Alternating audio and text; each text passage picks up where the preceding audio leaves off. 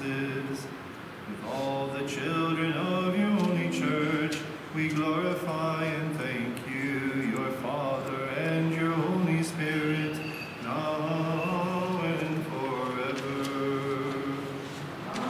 Amen. Peace be with the church and her children.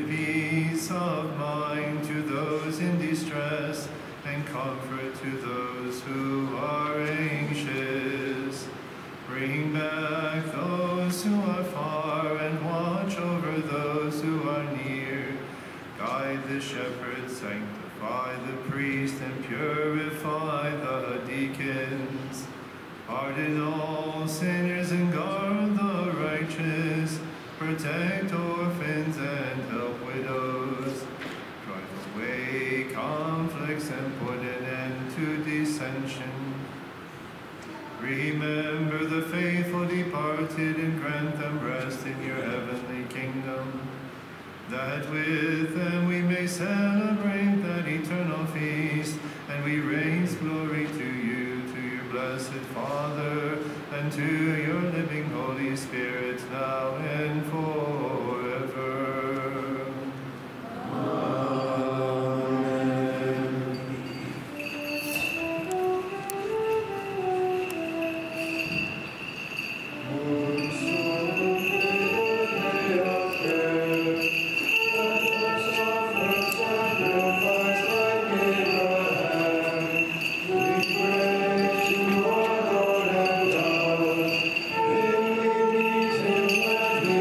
Thank you.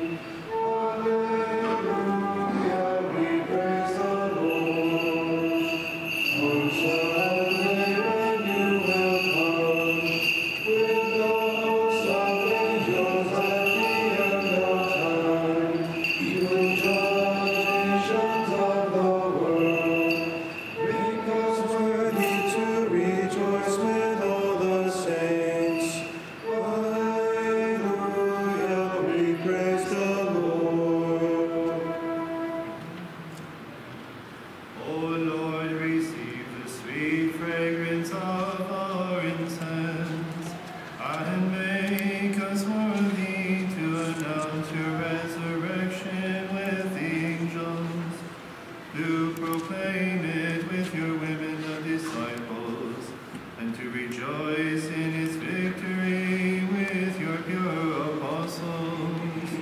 We raise glory to you, Father, and to your Holy Spirit, now and forever.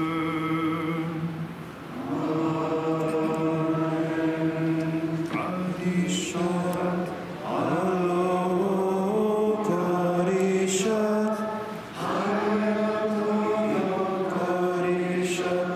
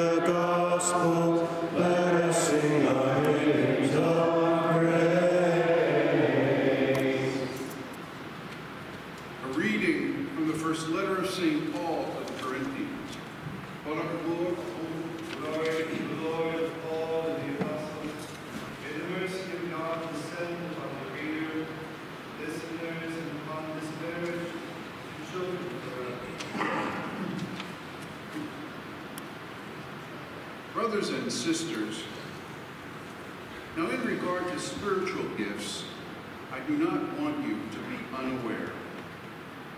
You know how, when you were pagans, you were constantly attracted and led away to mute idols. Therefore, I tell you that nobody speaking by the Spirit of God says, Jesus be accursed. And no one can say, Jesus is Lord, except by the Holy Spirit. There are different kinds of spiritual gifts, but the same Spirit. There are different forms of service, but the same Lord. There are different workings, but the same God who produces all of them in everyone. To each individual, the manifestation of the Spirit is given for some benefit. To one is given through the Spirit the expression of wisdom. To another, the expression of knowledge, according to the same Spirit. To another, by the same Spirit. To another, gifts of healing by one Spirit. To another, mighty deeds. To another, prophecy. To another, discernment of spirits. To another, variety of tongues. To another, interpretation of tongues. But one and the same Spirit produces all of these, distributing them individually to each person as he wishes. As a body is one, though it has many parts, and all the parts of the body, though many, are one body, so also is Christ. For in one Spirit we were all baptized into one body, whether Jews or Greeks, slaves or free persons, and we were given to drink of one Spirit. Now the body is not a single part, but many. If a foot should say, because I am not the hand, I do not belong to the body, it does not, for this reason, belong any less to the body. Or if an ear should say, because I am not an eye, I do not belong to the body, it does not, for this reason, belong any less to the body. Praise be to God always.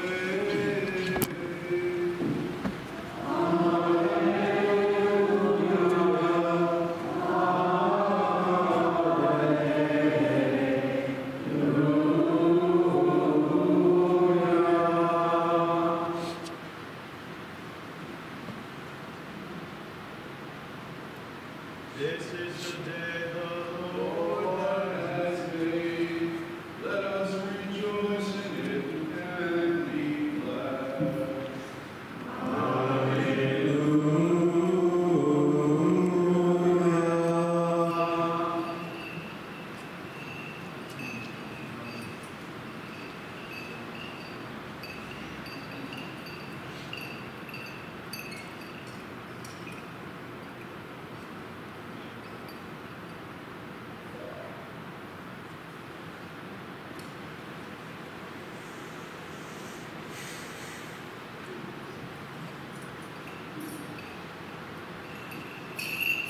For the proclamation of the gospel of our Savior, advancing life for our souls, we offer this incense and ask for your mercy, O Lord.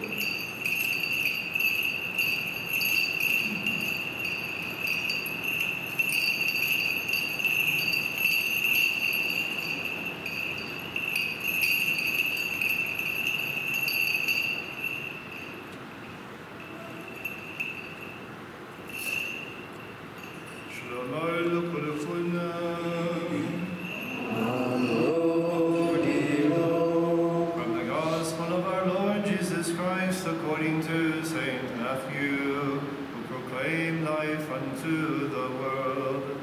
Let us listen to the proclamation of life and salvation for our souls. Remain silent, listeners. The Holy Gospel is about to be proclaimed to you. Listen in glory and thanks. The Word of the living God.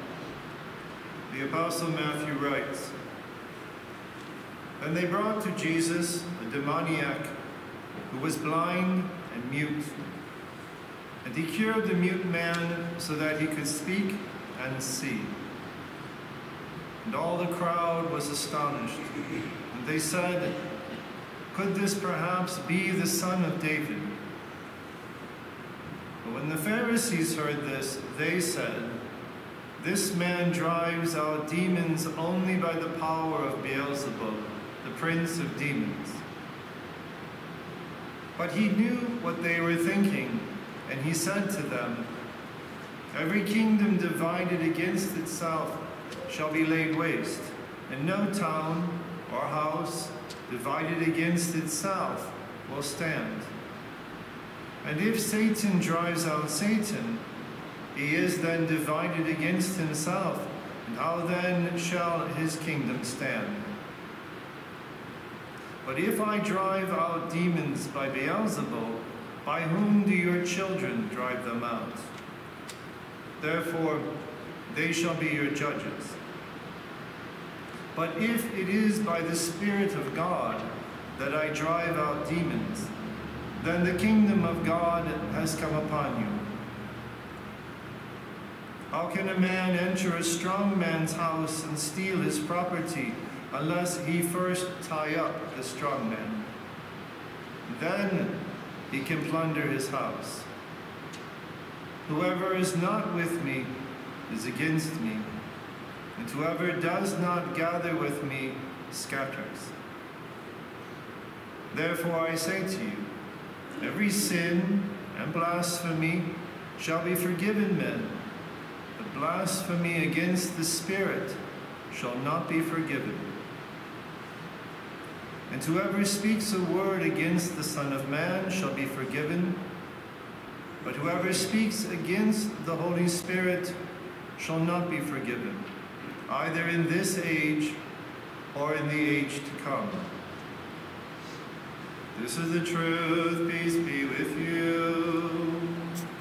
Praise and blessings to Jesus Christ, our Lord and God, for giving us His word of life.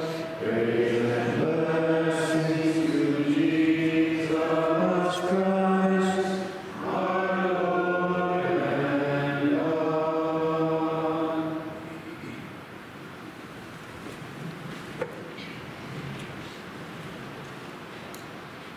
But if I, by the Spirit of God, cast out demons, then the kingdom of God has come upon you.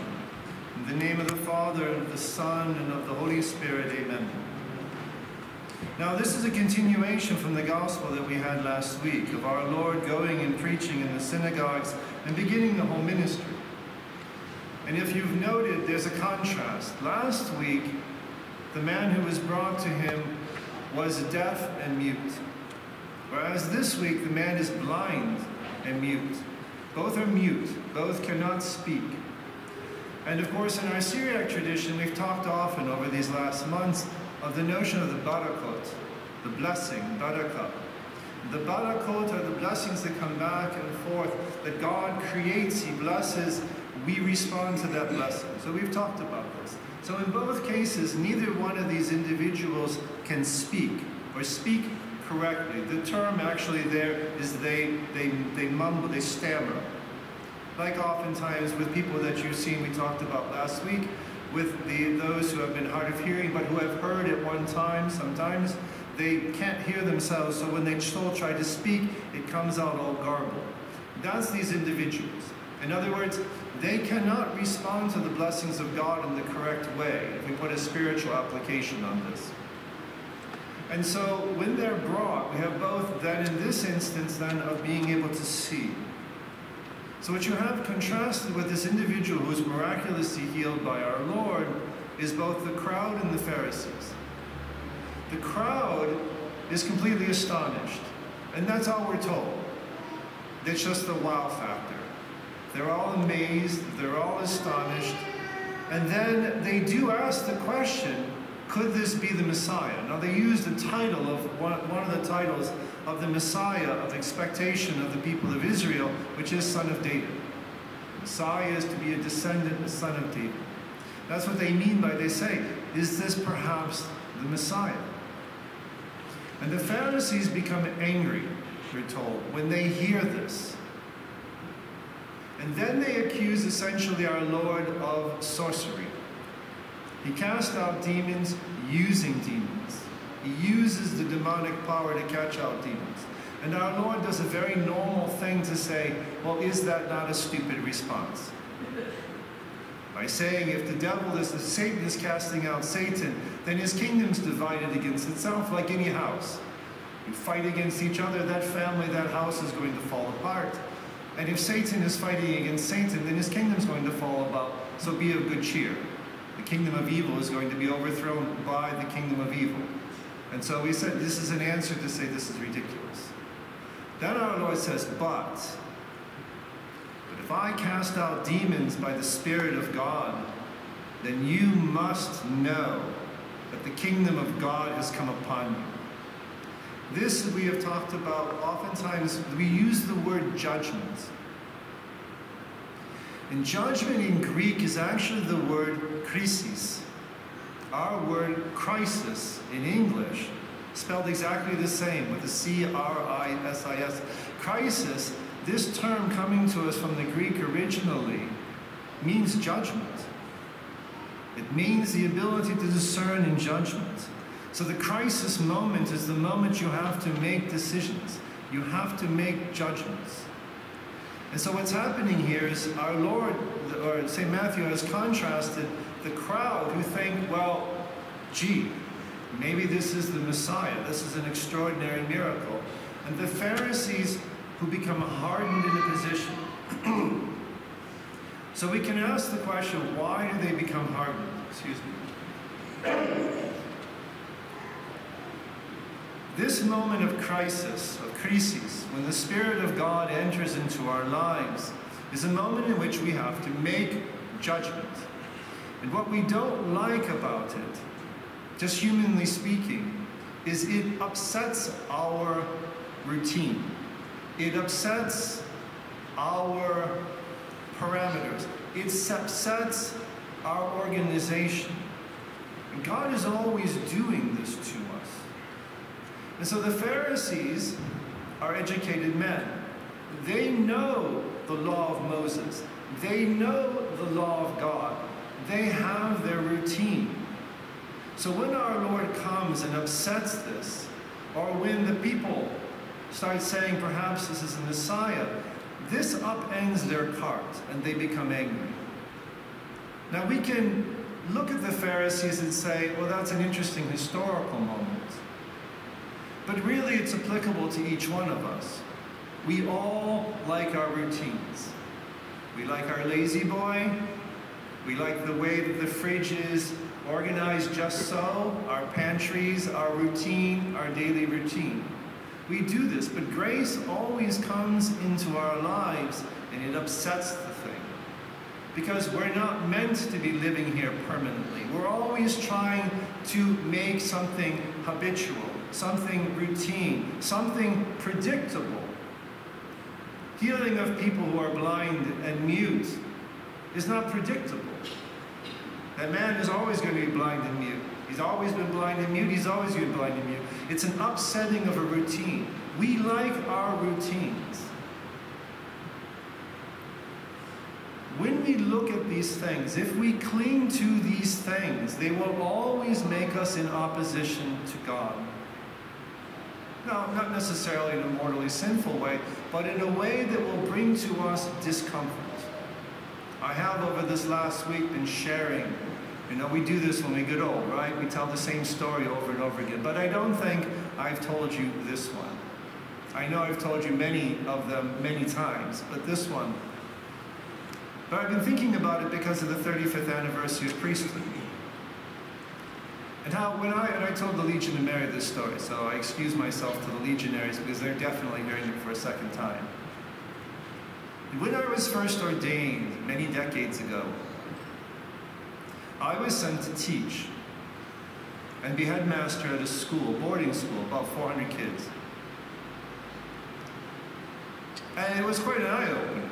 I was only 25. And it was quite an experience, and it was quite beautiful. And everything went very, very, very well. I like teaching. Probably you know that. But the kids also responded well too. Mostly the high school boys. I taught just the senior girls. And of course, I got into my routine, which was an insane routine. It went from 5 in the morning to 1 a.m. every day. Just because I also had a parish in Kansas City that I was taking care of also, along with this teaching nonstop all week long and confessor to the schools. And it was all rolling along very nicely, month after month, 1 year, 2 years, and then they changed administration. I was assistant headmaster, not headmaster. And there was a decision made in which they basically changed the entire faculty of the high school. Now we can argue whether that was a good decision or not, but I was in the faculty of the high school. And so I received another assignment to leave. And I have to say that in true confession style, at the age of 27, that was profoundly devastating to me. Now, I went on to teach in many other schools on many other continents.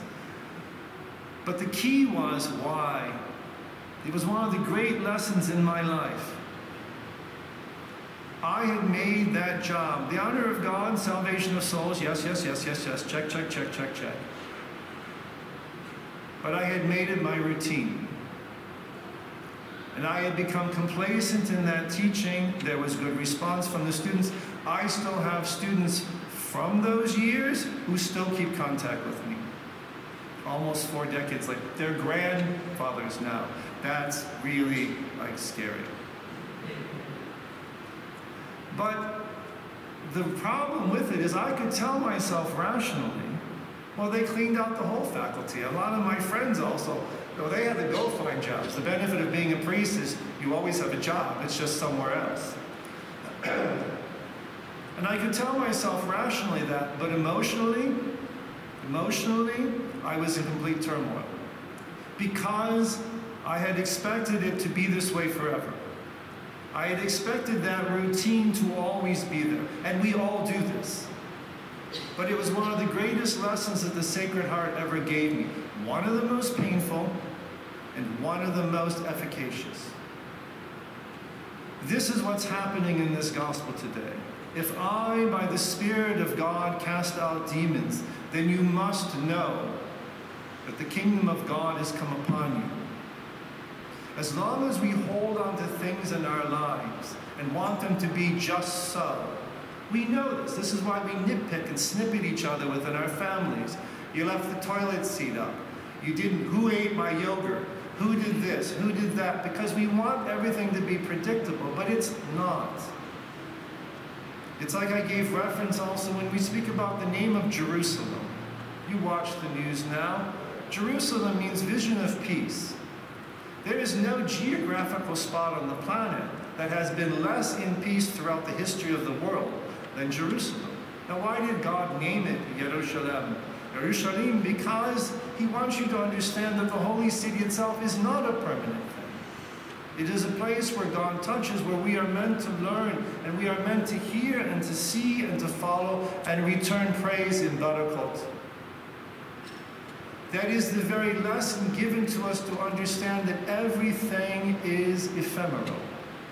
And when we say ephemeral, we say that in English, and it means it's passing away. But ephemera actually comes from the Greek meaning a day. It lasts only for a day. We spend so much time doing so many things in our lives which actually have no purpose. And the real purpose of our life, to hear the voice of God, to see God, and to respond in praise of Barakot, the way our prayers always end, and we raise praise and glory to you now and forever, they end that way because it's very Jewish. And we are descendants of those Jewish converts. The notion of Barakot and responding to God's blessings, and we bless back, is a very profound understanding. But when I'm hanging on to my pantry, and my lazy boy, and my routine, and the color of the living room, and all these things, and these are things that I will fight over. And when they become changed, I become destabilized. We are in actually a very bad way. We are deaf, and we are blind. And we cannot return as the mute people. We cannot return as being mutes. We cannot return the proper praise to God. This is why our Lord says in this context, he who is not with me is against me. Because everything that we do not receive as blessing in its ephemeral reality and do not return praise for, we stand in opposition to the Lord Christ. And in standing opposition, we do ourselves damage. Because the Lord God, the Sacred Heart, is the instigator par excellence. He is always there disturbing us, moving us forward because he loves us. We all have a favorite bicycle. We all have the favorite little mangy blanket when we were little. If our lives had stayed at that level of that disgusting blanket, could you imagine where you'd be now at 60? It would be absurd. It's not even imaginable. But what we forget is that blanket is only the first of the things that we attach ourselves to. We go through life continually like this. This is what we see the opposite contrast in the Gospel of St. Luke, with Zechariah and with the Blessed Virgin Mary herself. The Blessed Virgin Mary never in her wildest imagination considered being the mother to children that she would bear. She was among the Anawim. She had chosen her celibacy, which is why she's mystified by the message of the angel. You know, in the choir loft, when you all get up and keep moving around, you are the ones I see all the time. It's like in a classroom. Everyone who sits in the back thinks, well, they're sitting in the back, but those are the people I actually always see. People up front, the studious ones, yeah, you don't notice them. So just a word to the wise for the choir. It moves around a lot. Throws me off the Blessed Virgin Mary. So, when we come back, when you consider Zechariah, Zechariah is vision. He sees the angel Gabriel. The Blessed Virgin Mary, we're told that the angel goes to her in Nazareth, but we're not told that she sees him. But she definitely hears him. We have last week and this week a blind man and a deaf man. We have a contrast with Zechariah who sees and the Blessed Virgin Mary who hears. These two individuals have their lives completely upset. One who have become the routine that we're always going to be sterile and will never have a child. So now you can tell him when he comes to the top of the stairs. So when this child, they're expecting in their routine that they're just sterile. The Blessed Virgin Mary has chosen to be among the Anawim in the spiritual movement of Israel at the time of our Lord. Both of them have these expectations. But you notice the difference between the two of them is Zechariah doesn't understand. He's not doing anything evil, but he doesn't understand. And so in the end, he winds up being made mute and deaf apparently also during the next 10 months. The Blessed Virgin Mary does not sin against what is being said to her. But she does ask the question, how is this to happen? So in our lives are the things that we become so attached to, no matter how good they are. And that's why I wanted to share with you my adolescent learning experience as a brand new priest, because it was a wonderful thing. I would never want to go through it again. In fact, I would not want to go through most of what I've had to go through in the priesthood again, but I am profoundly grateful to the Sacred Heart for having smacked me around for 3.5 decades, because it detaches us. So that wherever you're at, you begin then to realize it's not about what I try to create, it's what God is asking me to do at this moment. What is the good that I can accomplish in contrast to what is my plan? What's my 5-year plan? What is this going to be? So the Blessed Virgin Mary is reacting in that way. I don't understand how this is supposed to happen. But there's no opposition. She is completely in sync with God. Zechariah asked almost word for word exactly the same thing. I don't understand this. And yet his is a resistance to his understanding of what has become habitual in his life. That's the meaning of he who is not with me is against me. So really in our daily prayers, what we have to ask is, the Lord God, manifest the good that I can do today. Show me this. And then smack my hands and remove the snotty blanket from my hands so that I'm not attached to the things that actually shackle me from accomplishing God's will. So much of what we could have done in our lives we did not do when we are honest with ourselves, because we already had our plan. And the thing that God had asked us to do at this point or that point in our lives, we didn't do because essentially we were deaf, blind. And so we didn't actually move in that pathway of goodness because we didn't hear and we didn't see. God will judge how sinful that may have been or not been. But what we do know is that has limited me in accomplishing the great glory of God and the transformation of my soul in virtue and praise and the barakot, and to be able to share that peace and that goodness with others. It's a very beautiful vision. So in one way, this gospel that we have read today is very simple, very straightforward. But the meaning that is behind it is excellent, is really extraordinary.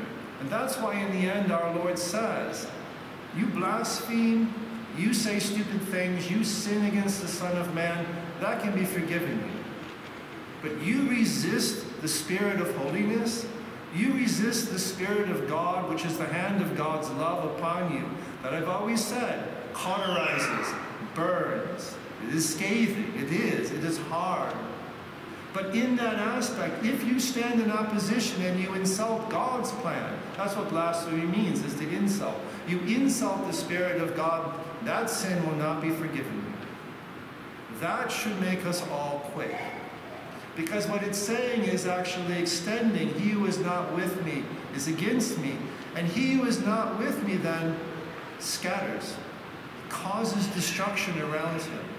That's the real problem with our routines. Those routines don't just cause snipping within the family about toilet seats or pantries or yogurts in the fridge. They actually cause discord so that those who are closest to me in love are also scattered and made in opposition to the Spirit of holiness. And this is a very sad state of things. So let us ask St. Zachariah and the Blessed Virgin Mary that they intercede for us and allow us to enter into the darkness of God's plan, because God is infinitely greater. It will always be dark to us. To be able to see, and even when we do not understand, to embrace. Because God has blessed, God has called, and we render praise and glory and barakot in response to that blessing and that life-giving grace. So may their prayers be a rampart and a guiding light to us always. In the name of the Father, and of the Son, and of the Holy Spirit, amen.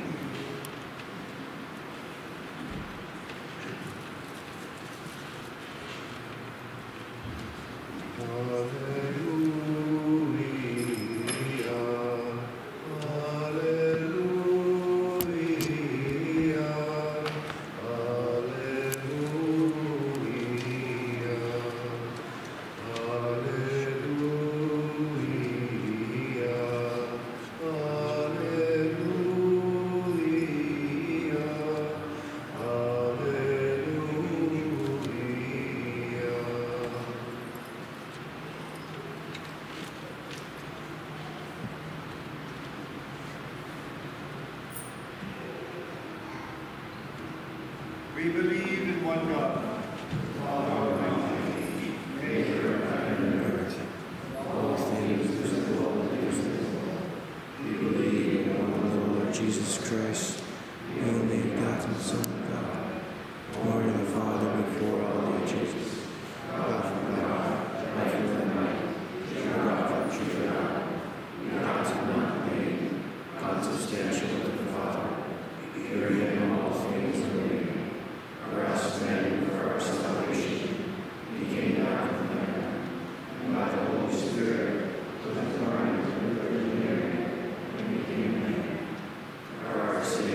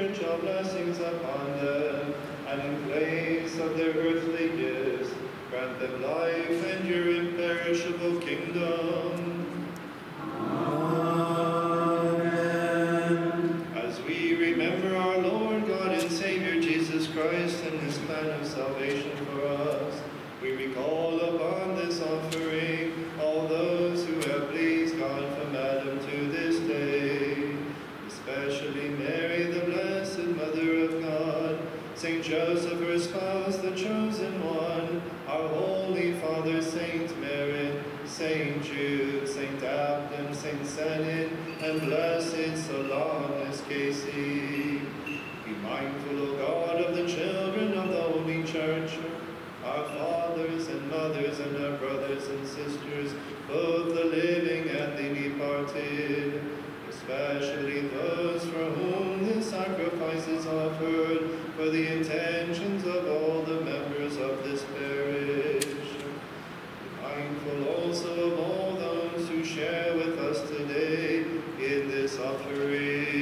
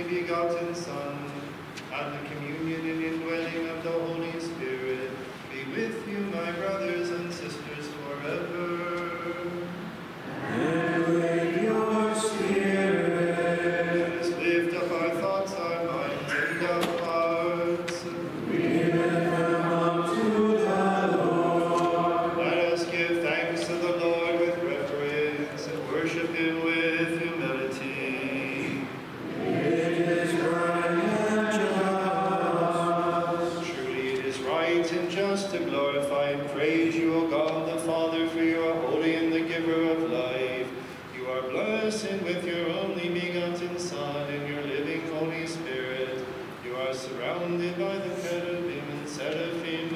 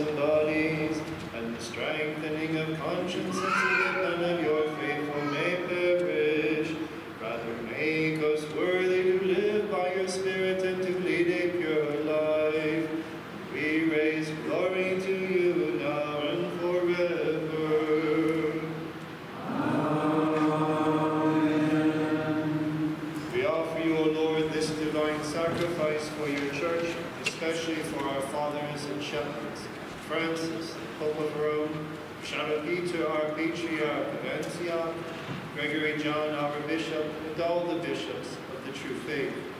With blameless minds and with purity and holiness, may they guide your church and present to you a faithful people who honor your name.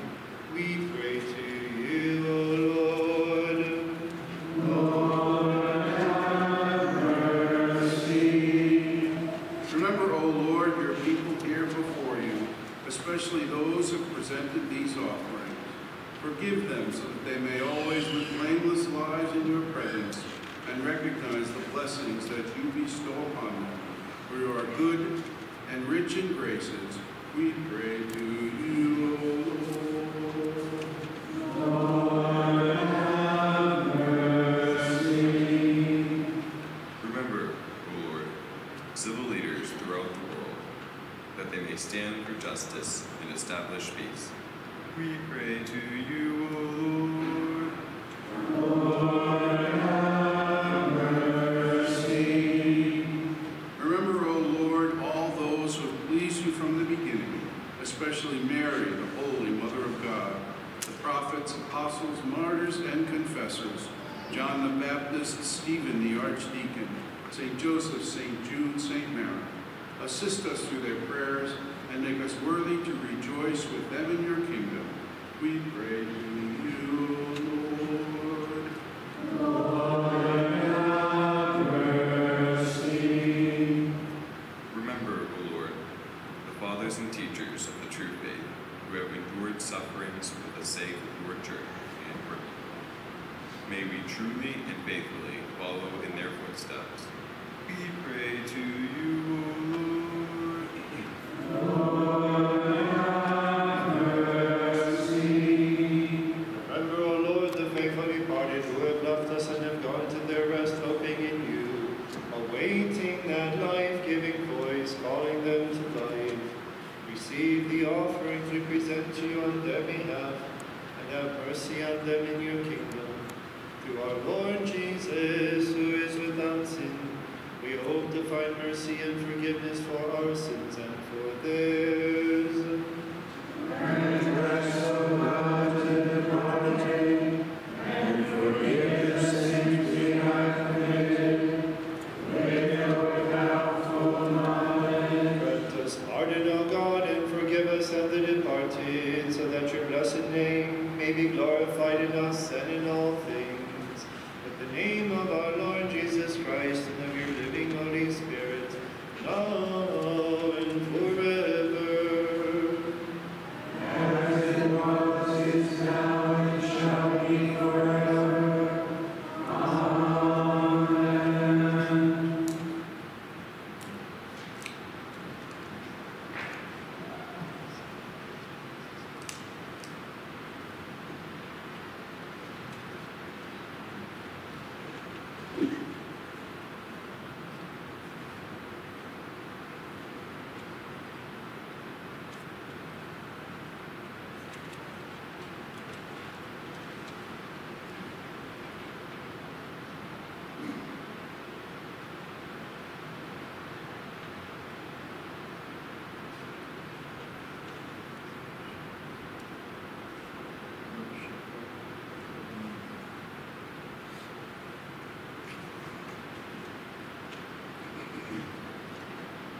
O Lord, you are the pleasing oblation. You offer yourself for us. You are the forgiving sacrifice. You offer yourself to your Father. You are the high priest who offered yourself as the Lamb. Through your mercy, may our prayer rise like incense, which we offer to your Father through you. To you be glory forever. Compassionate Lord, may we, your lowly servants, be made worthy to pray with purity and with holiness, and to call upon you, saying, Our Father, who art in heaven, hallowed be thy name. Thy kingdom come, thy will be done, on earth as it is in heaven. Give us this day our daily bread, and forgive us our trespasses, as we forgive those who trespass against us. And lead us not into temptation,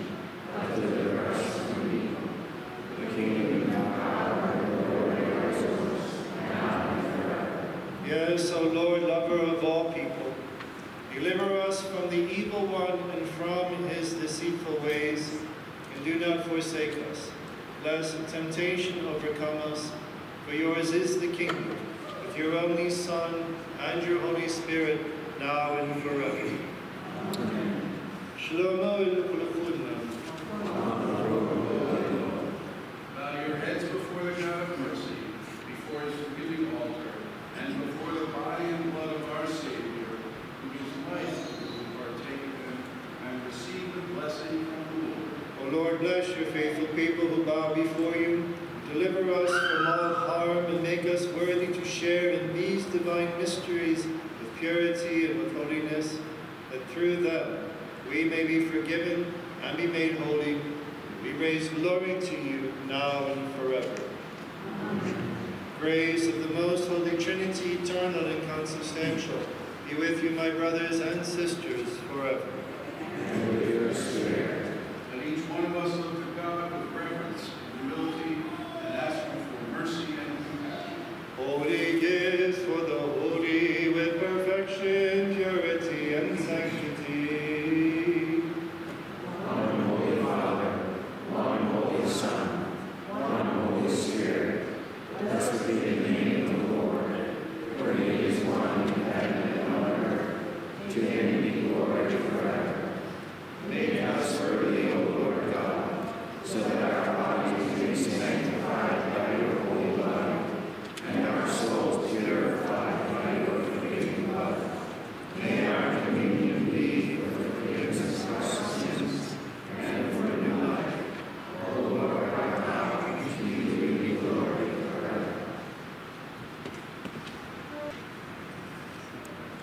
Again and again we thank you, O Lord, and we raise glory to you, for giving us your body to eat and your living blood to drink. O lover of all people, have mercy on us. Have mercy on us, O Lord. Compassion and mercy, O Lord of all people, have mercy on us.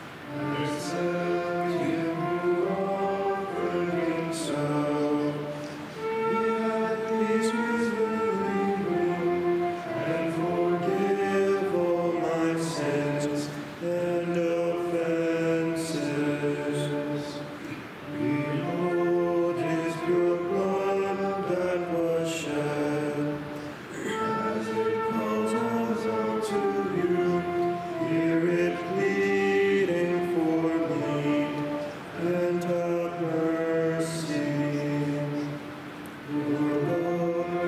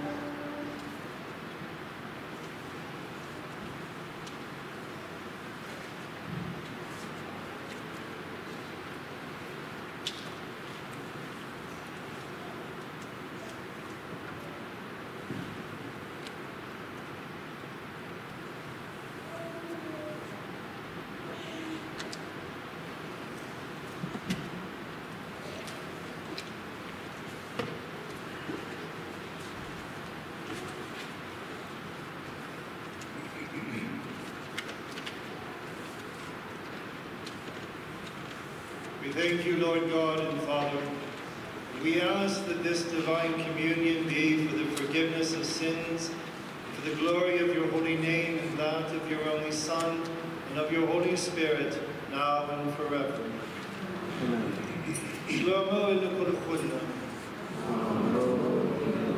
Lord Jesus, our God and Savior, you became flesh for our sake, and by sacrificing yourself, you saved us. Deliver us from damnation, and make us temples of your holy name, for we are your people and your inheritance. We glorify and honor you, your Father, and your Holy Spirit, now and forever. Amen. So we called attention to the choir earlier today. So I call attention to the choir for the admirable work that they are doing under the mentorship of Mrs. Crate, the flautist. I know she will be upset that I called her name out, but she is doing a beautiful job to transfer our melodies. You know, in the Syriac tradition, we have thousands of melodies historically, and they're only transferred orally. They were only written down in the second half of the 20th century. So you can find some of them on YouTube. Some of them are quite spectacularly done in renditions. But I have to also congratulate the choir because today they also sang for the first time, if my senile memory serves me right, for the first time the Abunda Bashmayo, the Our Father in Syriac. We've had it played often beautifully, instrumentally, but I think this is the first time, certainly with the whole choir, at least a number of voices to sing the entire thing. And I congratulate our young people in doing this to continue a very ancient tradition, a very venerable tradition that we receive from the hands of our ancestors. The second thing is, always being careful on thank yous. I have changed names, tried to make sure I had the names correct in the bulletin, trying to thank for the absolutely exquisite barbecue we had on Friday evening. It was beautiful. God gave us the most beautiful day in the last 2 months to have it on.